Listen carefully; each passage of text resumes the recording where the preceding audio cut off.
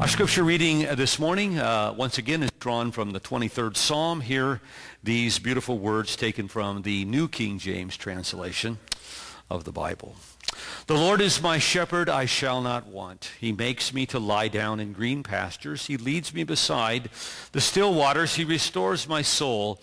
He leads me in the paths of righteousness for his name's sake. Yea, though I walk through the valley of the shadow of death, I will fear no evil, for you are with me. Your rod and your staff, they comfort me.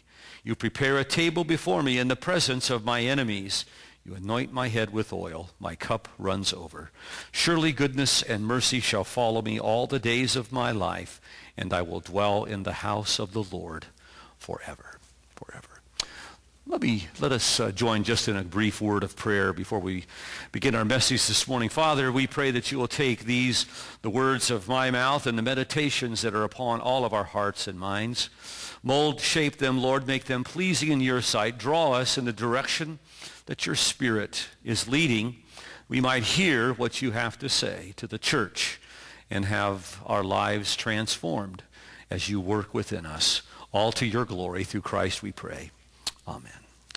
About a year ago, my wife and I were planning to move here. The bishop had announced he had appointed us here at Sharonville as your new pastor. And we were trying to sell the house we were living in. The church we were at before did not have a church-owned parsonage. We had been given a housing allowance. And I was having about this time, I was having a love-hate relationship with HGTV. With HGTV. We had countless people. We estimated somewhere between probably 40 and 50 people had visited our house and had looked at it, and repeatedly we kept getting notes, little messages, emails from the real estate agents. Well, you know, they thought that the countertops in the kitchen needed to really be upgraded, that there was no stainless steel appliances in the kitchen area. The washer and dryer looked a little bit dated, you know. Are you sure that basement had never had any water in it?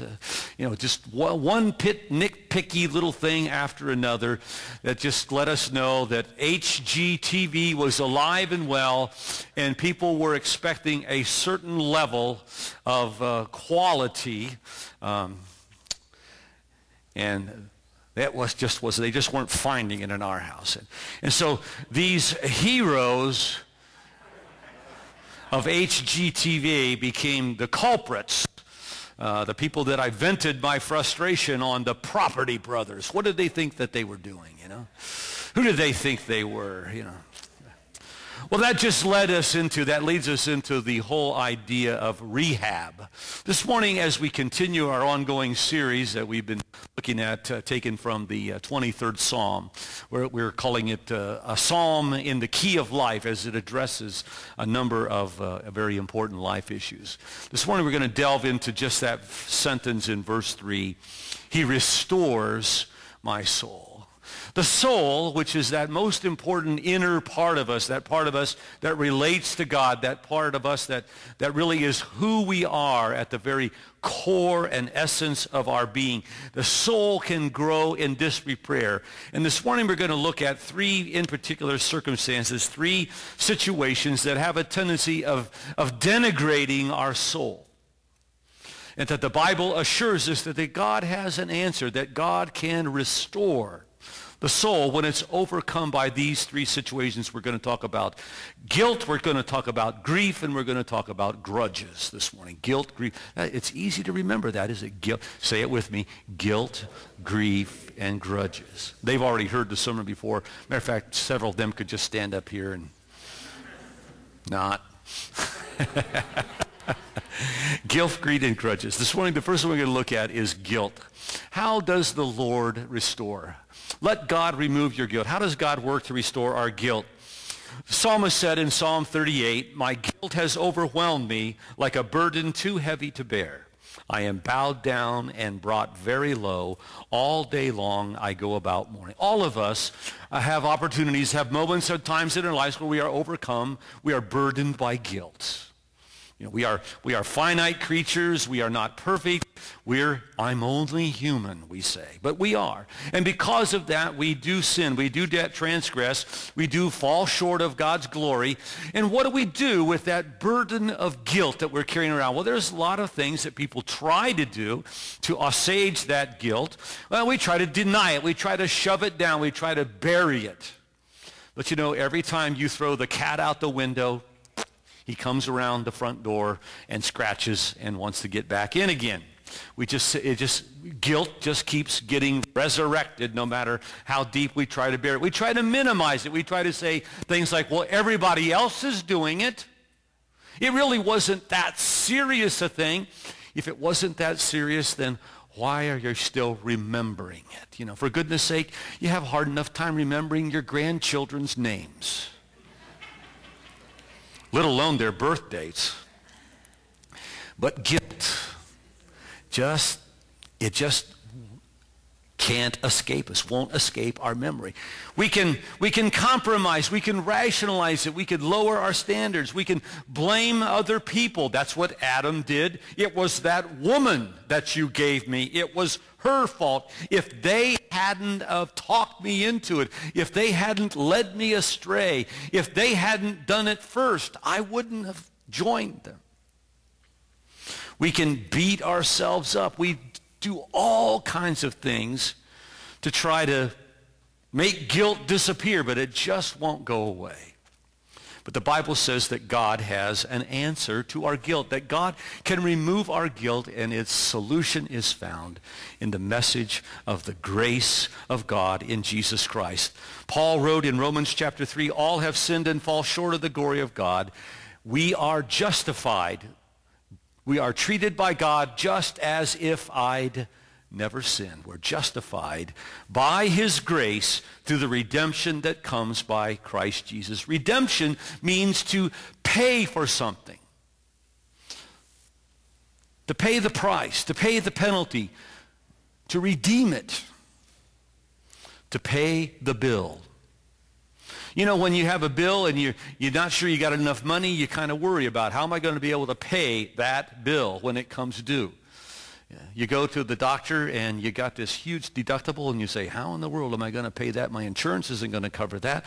But when you finally manage to pay it and that you get that big red stamp that says, boom, paid in full, when you click that button on your computer and that money is flying out of your account, it flies very fast, faster than the speed of sound, out of your account into their account, but you know that it has been paid in full. There's no worrying about that bill anymore, is there? When God stamps paid in full on the bill of lading of our sin and says, in Christ, you're forgiven, there is no need for us to be concerned. God offers us his grace, his forgiveness, to remove the burden of guilt that we carry in our lives.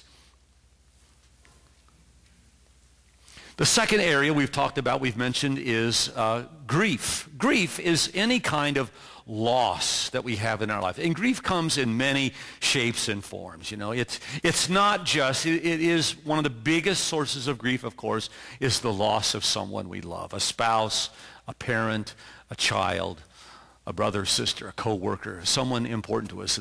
Of course, that brings an overwhelming sense of guilt. But there can be other things that bring grief into our lives as well. The grief of the loss of a job, the grief of a loss of income, the grief that comes from lost opportunities, the grief that comes from loss of hopes and expectations and anticipations about life, the grief that comes because your son, your daughter, your grandson, your granddaughter didn't turn out as well as you were hoping they'd be. They didn't get into that school, that college you wanted them to be a part of.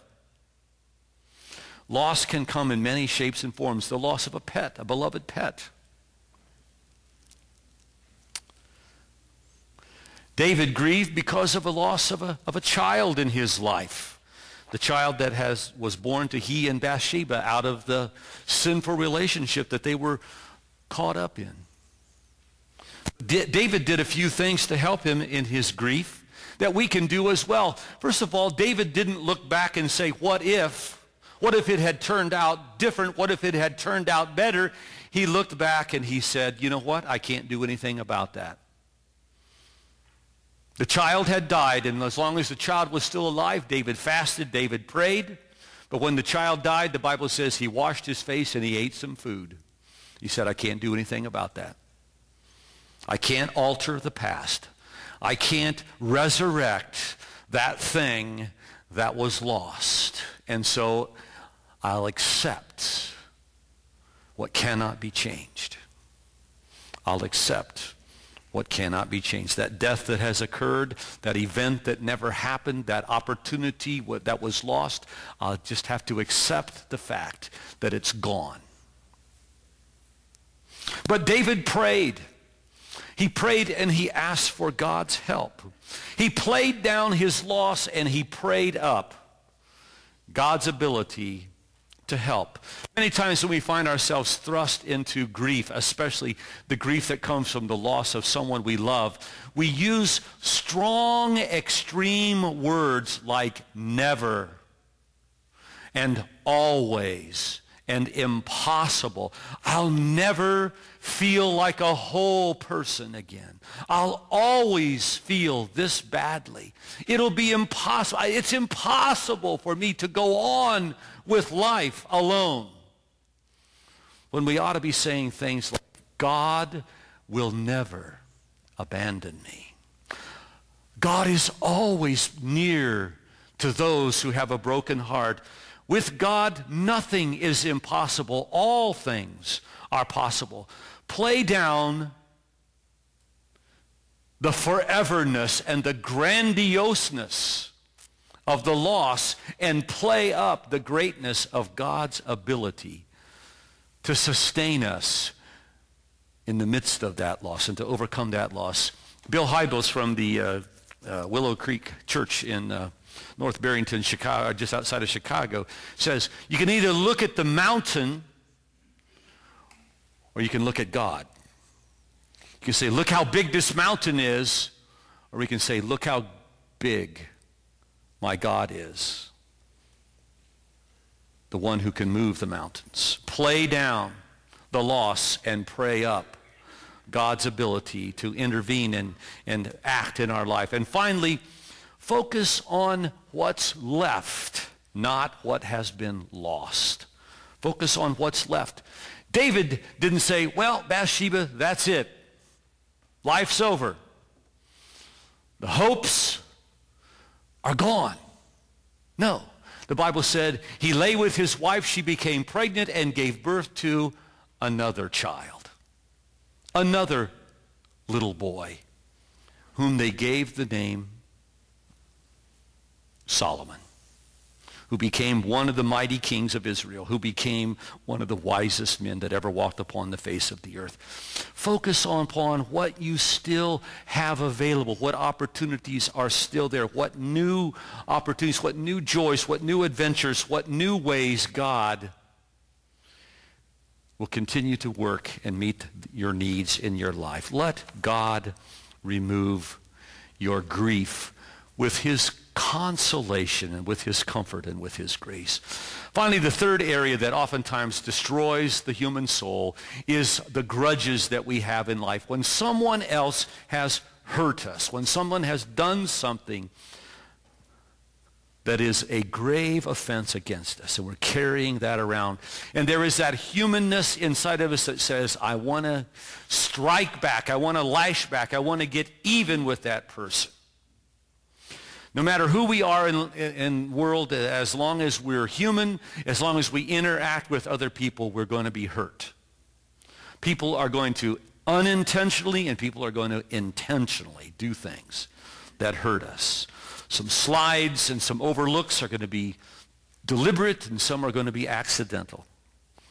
And for goodness sake, I'm thankful for Jackson's grace this morning. I forgot the benediction response at the first service. I was out the door, I was shaking hands, and all of a sudden I heard these voices and I thought, oh. But he was gracious. He was gracious. Instead of holding a grudge, let God remove our grudges. Well, how? You say, well, how in the world can I possibly forgive?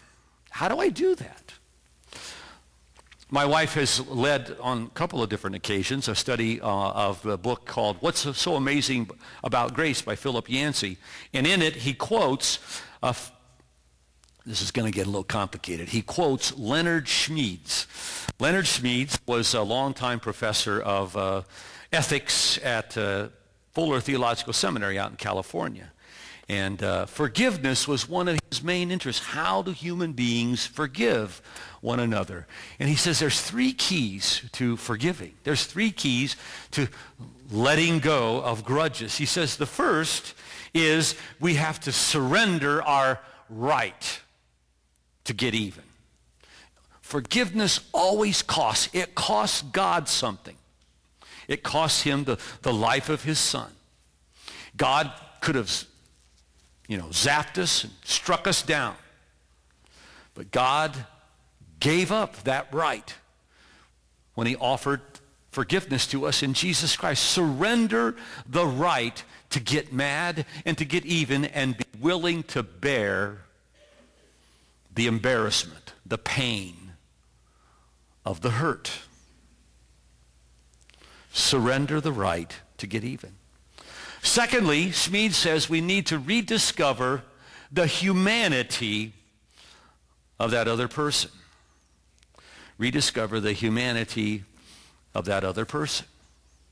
You know, there's people that have done something perhaps to you.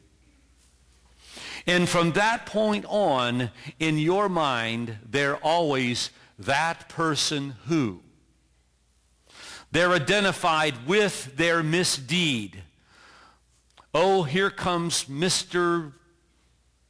Busybody. Here comes Miss Gossip. Here comes Mr. I Know-It-All. Here comes I'm more important than you are. They become affiliated and associated in our minds with their misdeed, not with who they are.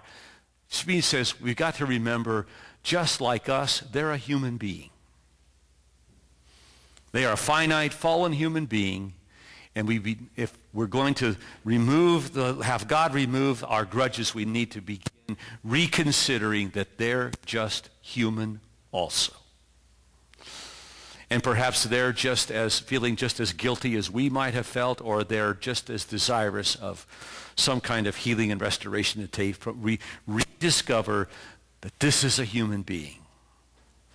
This is not a problem or a pain standing before me.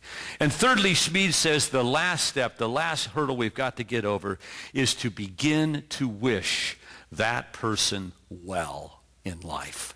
Wish that person. Now, my daughter-in-law, God bless her. No, I love her. But that's a phrase that she uses. You know, she wants to talk about somebody. It's not gossip. No, nothing like that. But she, you know, Mary, God bless her. You know. No, really, God bless them. Not only are they a human being, but I desire good in their life. Not that they be struck down and destroyed, have their teeth kicked in and their head dashed against a stone. That's another part of the Psalms. But if God is going to empower us to remove our grudges, then we need to begin praying for God's blessing on that person's life. It's a redemptive process. It takes time. We may never forget what's been done. We may or may not be reconciled to that person. But God can empower us through his grace to forgive. Paul said, get rid of all bitterness, rage and anger, brawling and slander, along with every kind of malice. Be kind and compassionate to one another, forgiving one another as in Christ, God forgave you. Corrie ten Boom was a world-renowned Christian in the 60s, 70s, perhaps in early 80s. She was a teenager in Holland during Second World War. Her and her family, because of their Christian convictions, housed escaped Jews until they were caught. They were shipped off to a German concentration camp. She was imprisoned with her sister Betsy, her older sister Betsy, and in time they were abused by the prison guards, verbally, physically, mentally abused, mistreated. Betsy eventually died of her abuses, the lack of nourishment, lack of health care, and so forth. But after the war was over, Corrie made it her business out of her Christian convictions to go around Europe and preach the message of forgiveness, of God's ability in Christ to forgive us, and of the reconciliation and the healing that can happen between human beings through the same grace of God. One night she was in Munich, Germany speaking, and when the service was over, she was standing at the head of the aisle at the front, greeting people, and she looked up and she saw this man walking down the aisle in her direction, and suddenly she realized where she'd seen that face before. He was one of the prison guards that had been in charge of her and her sister. And as he got closer, he says, Fraulein, he says, I really appreciate your message this evening about the forgiveness of God. It has been so true in my life. There was so much God needed to forgive me of. I thank you that I can know God's forgiveness and reconciliation. And he held out his hand. And she said, there was no way that I could shake that hand. She said it was like it was paralyzed. And I instantaneously prayed, dear God, forgive me. I can't forgive this man. And she said, I found something happening, and my hand was raising, and I shook his hand.